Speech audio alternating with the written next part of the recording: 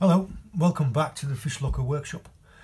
I'm going to take some time now to talk to you about one of my favourite rigs. It's a scratching rig that I use all the time, a Wessex rig or a one up one down rig.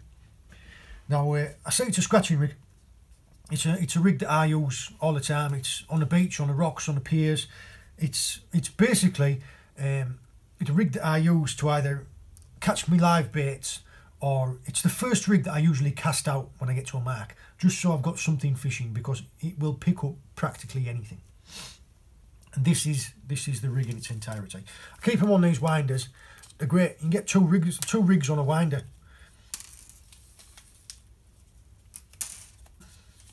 I'll show you it now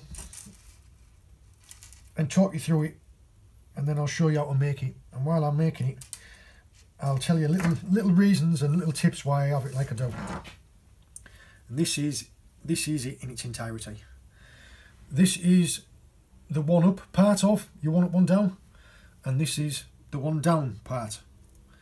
So effectively you've got two rigs in one, because you've got a bait suspended off the bottom, which is just like a flapper rig or a paternoster rig, and you've also on the bottom you've got a sliding ledger rig. So on this hook you'd be expecting to pick up like your whiting, your pouting, your schoolie bass, wrasse, any other fish like that. And your one on the bottom, you'd be expecting to pick up your fish flat on the bottom, tight to the bottom. So I've had thornback rays, plaice, dabs, flounder, bream, you name it. This rig here is accounted for probably 30 species. It's cracking. And like I say, you can use it on any ground. Generally you use it on soft and clean ground, because it's only light. You don't want to get snagged up. The components that you will need for making this rig are here.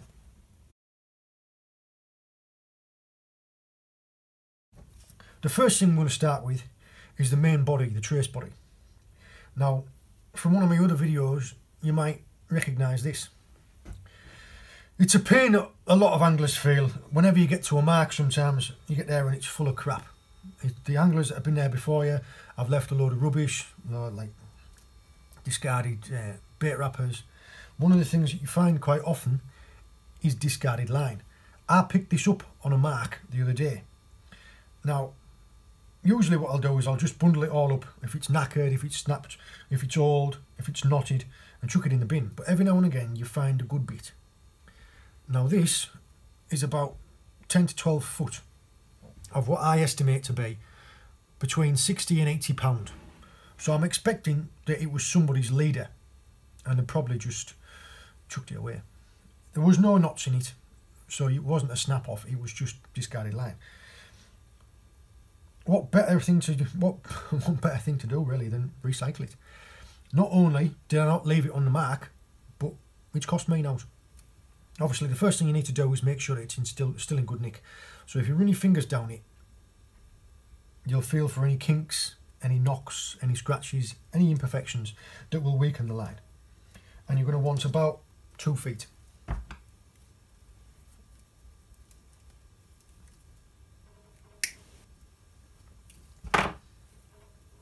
There you go, like that. On one end, the top end, this is going to go to your leader. You put one of your barrel swivels. Now you can either use a Palomar knot or use a uni knot. Palomars are incredibly strong but slightly bulkier. I'm going to use a uni knot because it's quicker to tie. 2, 3, 4. Always wet the knot. Tighten down. Taking off your tag end. Now you're going to make the one up part of your one up one down. First thing you're going to do, slide on a crimp, then a bead,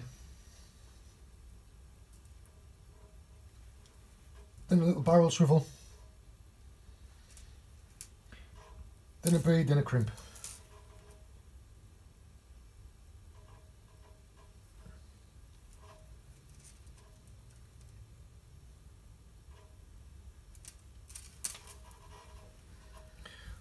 So it's in that order, like that.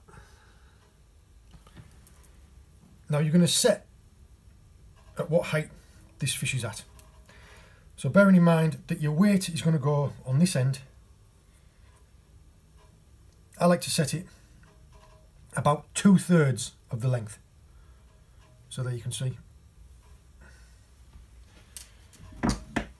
Now if you've got crimping pliers, use crimping pliers. If you haven't, you can use just normal pliers, but just be careful. All you need to do is you just need to depress the crimp enough that it deforms it and holds onto the mono.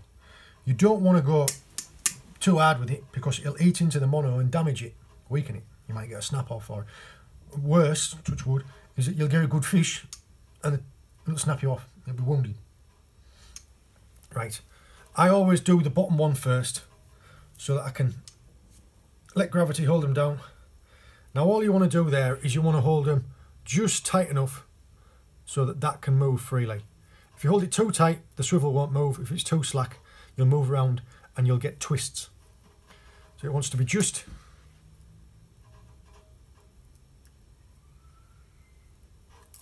tight enough so that your swivel, there look, is free to move. Right, test. That's to test that the crimps haven't damaged the mono. That's still as strong as you want. The next part is going to be, take one of your snaps, put it on one of your other barrel swivels.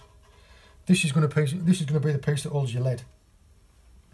Now the leads that you can use, depending on the venue, if you're fishing on mud, you're probably better off using like a flat lead.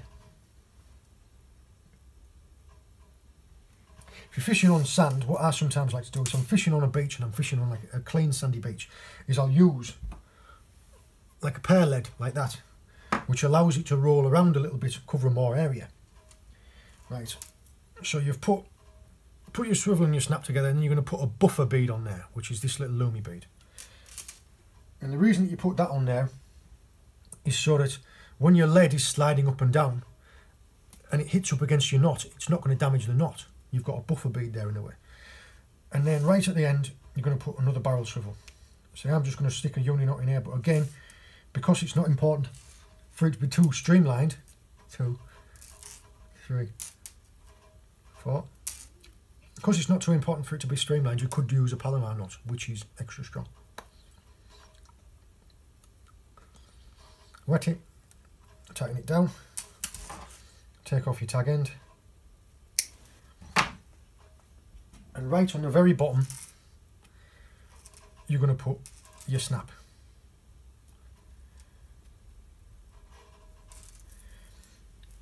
So at the bottom of your trace, you end up with that. So there's your one up part, there's the part that's going to hold your lead, and there's the part that's going to go to your end. Right, the hooks that you can use, all I'm using in this is, I'm going to use 20 pound mono, just because I think it's a good weight. You can use fluorocarbon, is better for hook lengths because it doesn't kink as much, it's got less memory, but mono's fine. I'm going to use 20 pound mono because you don't want to go too light, because if you get a decent fish, or you get a fish with teeth like a thornback ray, it'll just snap you off straight away. Whereas you don't want to go too heavy, because if you go up to like 30 pound or 35 pound mono, it's quite rigid and your bait won't have as good presentation. For the top hook length, this one here, it can't be any longer than this, because your hook will come up and will snag on your swivel when you're casting. So if this is 10 inches, make it 6 inches long. The bait that you're suspending off the bottom, what I like to use for it is like a little chino hook sometimes, or even a bait holder. Now a bait holder hook, I've had a lot of success with them scratching around. I'll show you in a second once I get this tight.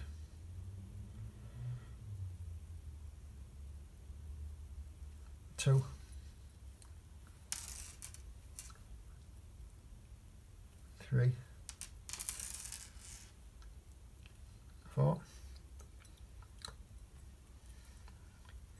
another uni knot.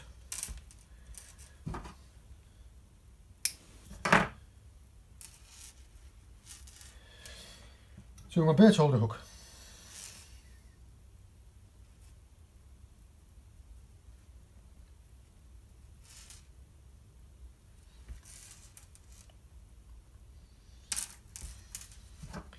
Right, these bait holder hooks, for anyone who doesn't know, this one is slightly offset, which means that the hook, as you can see, isn't straight.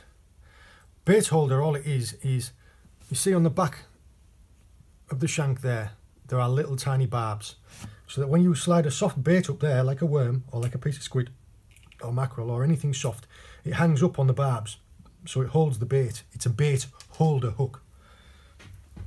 See there, look?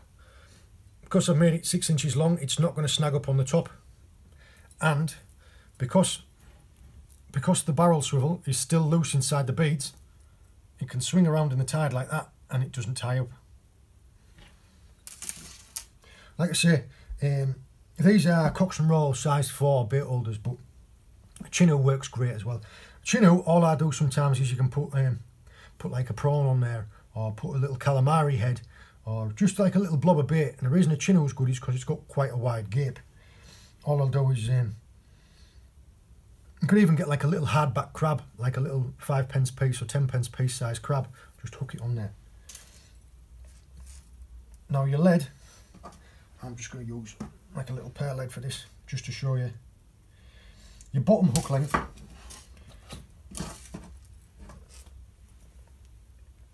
wants to be this length. So that's about, I don't know what, 16 to 18 inches long.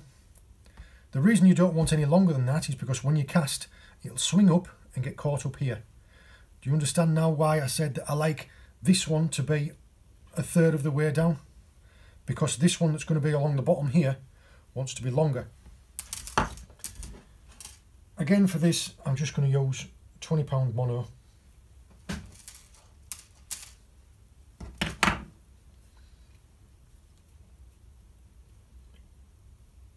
I actually caught my PB red mullet on the bottom of a Wessex rig. Last year I had some fantastic plaice on this rig. In a few of my videos you see me catching fish with it. In fact, I even landed a thornback ray in one of my videos, fishing live prawn on the bottom hook of a Wessex rig. They are fantastic, because effectively, like I said, about that long ago, because like I said, they are effectively 2 rigs in one. They are running ledger tight on the bottom, and they're a bait suspended off the bottom. Now for this bottom hook, like I said, you're going for flatfish. This is the one that I would generally put my worm baits, so my ragworm, my lugworm, anything like that. Because those are the types of baits that I'm going to be using, I like to use like a wormer hook, an Aberdeen hook or a match hook. This is I think this is a Cox and Roll specimen, but a stinger would work just as well. Something that's good for presenting a worm.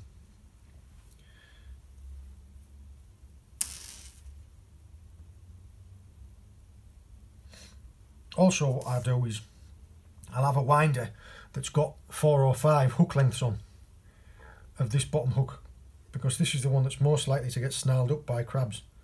So all I'll do is I might even have 1 or 2 pre-baited in a box. So as soon as I bring it in, as soon as I wind it in, I'll just unclip the bottom and then clip on a new trace.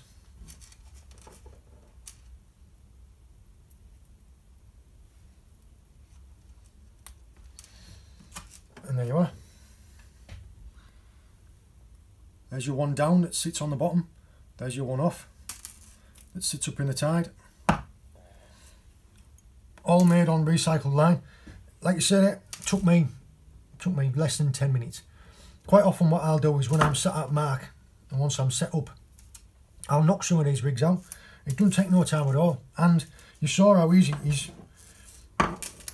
All you need is your very basic components and a pair of pliers. what to tell you about it. You can't clip it down as well. So generally, if you're going to be using softer baits like ragworm or like maddies and things like that, you can't power cast this. This isn't like an extra long distance rig. This is just like a scratching rig. This is 60, 80 yards. Generally just after the waves, or if you're on a pier, just give it a short lob, or in a harbour or anything like that. Perfect rig. I use it straight up and down off the pier sometimes. When you pick up brass and dabs and flounders. It is one of my favourites. It's the Wessex Rig, or the one up, one down.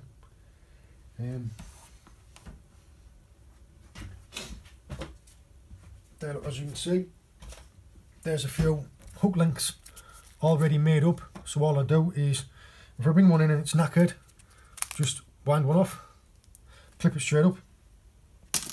That's it. You could even make it a 2 up, 1 down. But the only problem there is your rig body ends up really long. I find that 1 up, 1 down is perfect. I hope this helps. You will see in some of my other videos me using this rig. It is generally the scratching rig that I use on the beach or on the pier. I hope you enjoy it.